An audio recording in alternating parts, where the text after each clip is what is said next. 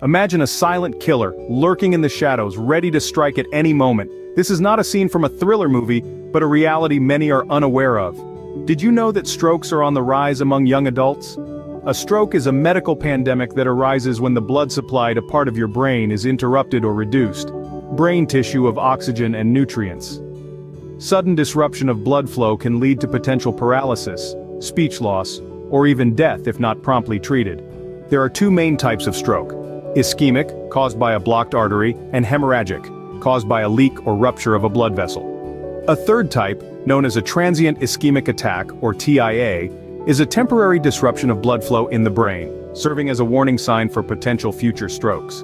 The symptoms of a stroke can vary greatly, and can include trouble speaking and understanding, paralysis or numbness of the face, arm or leg, problems seeing in one or both eyes, headache and difficulty walking. These symptoms require immediate medical attention to minimize brain damage. Recent research from the American Heart Association reveals a concerning trend of increasing stroke rates among individuals under 49 over the past 3 decades. Modifiable risk factors such as high blood pressure, diabetes, high cholesterol, and obesity are among the culprits. Lifestyle choices also play a crucial role in preventing strokes. High blood pressure is the #1 risk factor for strokes. It's like a ticking time bomb, quietly causing damage that can lead to conditions like stroke. Other risk factors include a sedentary lifestyle, poor diet, and certain congenital heart abnormalities. While strokes are preventable, treatable, and beatable, the impact on younger patients can be more severe, affecting disability and productivity long-term. The good news is that addressing underlying conditions and making lifestyle changes can significantly reduce the risk of stroke.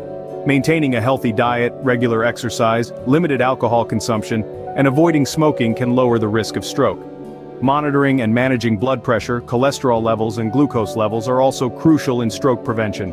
Stress management, maintaining a healthy weight, and regular medical checkups are essential for reducing stroke risk at different stages of life. The global health community has projected a potential 50% increase in stroke-related deaths by 2050. This is a silent epidemic that we can no longer ignore. But with proactive risk management, education, and lifestyle changes, we can address the rising stroke rates in young adults. Too young for a stroke? Think again. It's never too early to start taking care of your health. Remember, the choices you make today can have a profound impact on your future.